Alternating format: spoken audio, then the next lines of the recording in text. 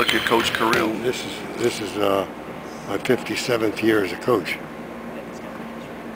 and which could put you on the border of insanity, you know, to do something that long.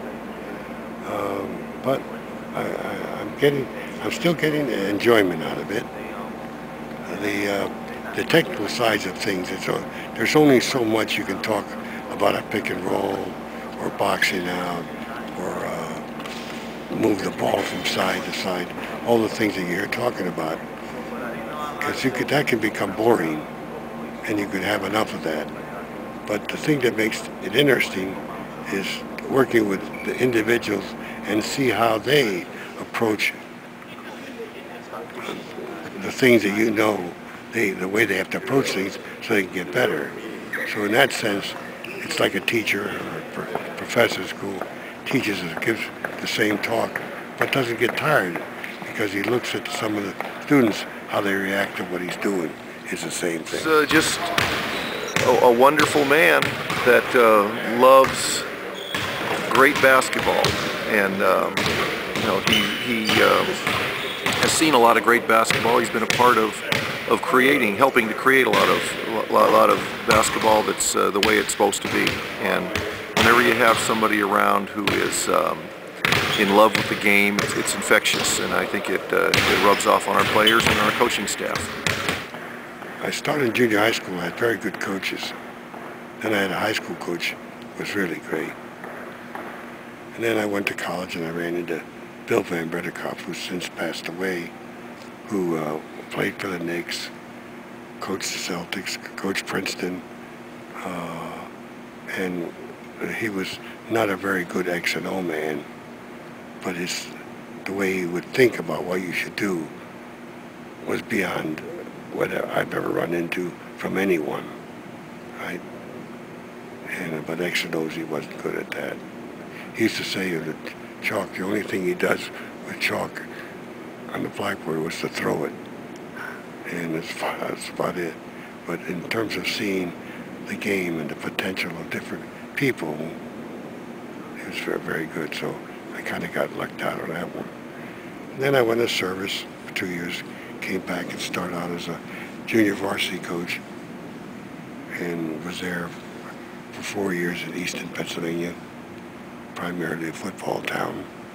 And then I went to Reading for 8 years, which is primarily a basketball town. Things got better. Then I applied for the Lehigh job, applied for several other jobs, small jobs, Division III, with a very good high school record. I didn't get it mainly because I was a phys ed major, which I was not a phys ed major, which I knew I didn't want to do. And it's funny, a couple of the institutions that was important, they no longer have phys ed, which is ironic, you know. Well, I think one of the things that's different is the clock. They've changed the clock to 24 seconds. And the fans of the country have pressured that down through the years, because there were some 9-7 games in college, 9-7, 10-6, 30-15, things like that, where the fans didn't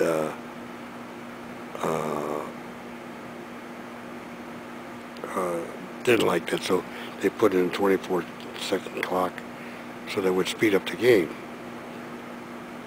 What that has done is taken away the cerebral nature of the game.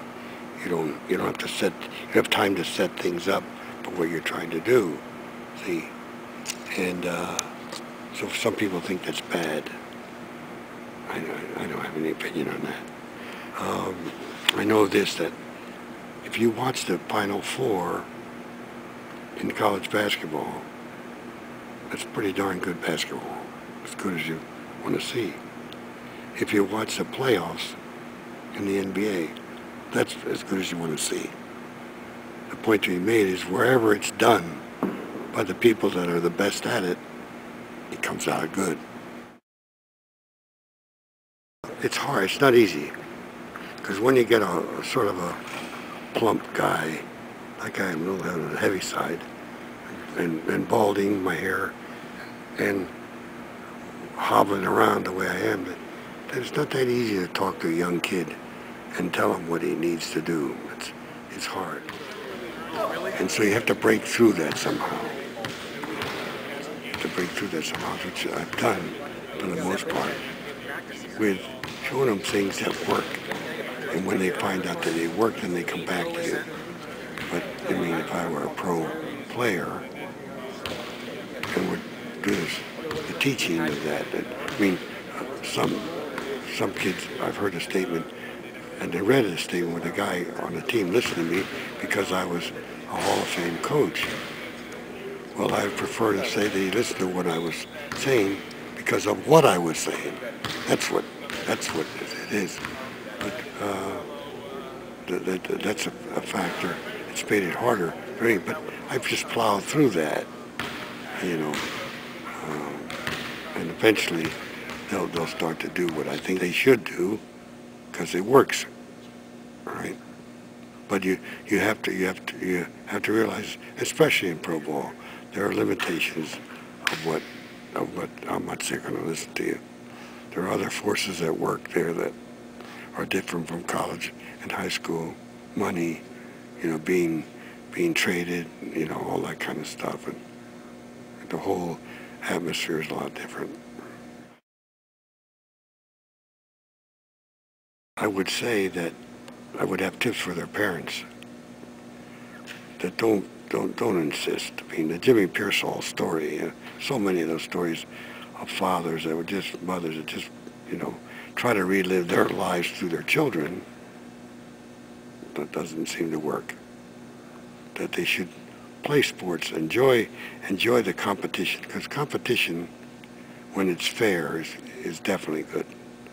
Sometimes it's not fair, then, you know, it's a little different story.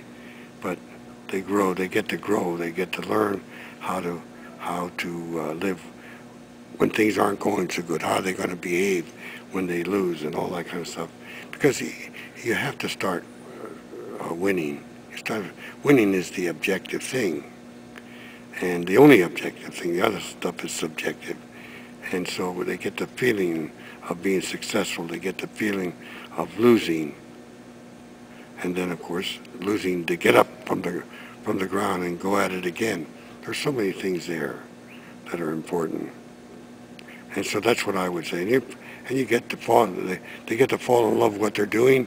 Practice hard, you know, play hard, but don't spend too much time.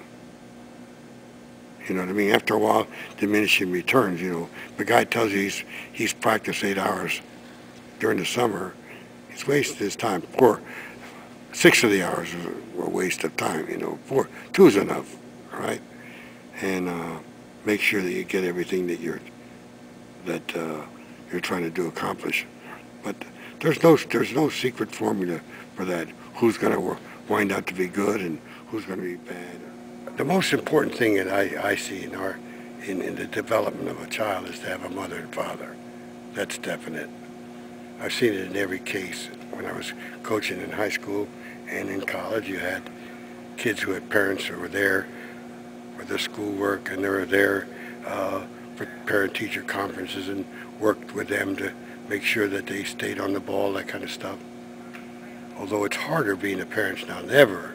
Even though you have more things than you had then, it's tougher to raise a family today than it was then, because the outside peer groups now seem to dominate, and TV and Hollywood and all that crap that you have floating around. It seems to take away from the parent-child relationship. Well, I've been here for 12 years, and we've had good times and we've had bad times. We had a stretch there of about 8-9 years where it was really great. And I was here like in a part-time basis last year and the year before I missed out, where it wasn't so good. All right, and so now they're in the process of trying to revitalize this area, this program. And so I think we're going to do it. It's going to be hard, because I guess they're going to try to build through the draft, and that's not easy. And because somebody comes along and you work with this kid and make a good player out of him, and another team offers them so much money you can't afford it to keep them. And so in that sense, it might not be a level playing field, because you take the Yanks all the money they spend on those players. You figure they're going to be all right. The pitcher, the first baseman, the third baseman, the center field, all those guys were played great for other teams. So you better win. See, here I think it's going to be hard. It's going to be hard to do that. But see what happens.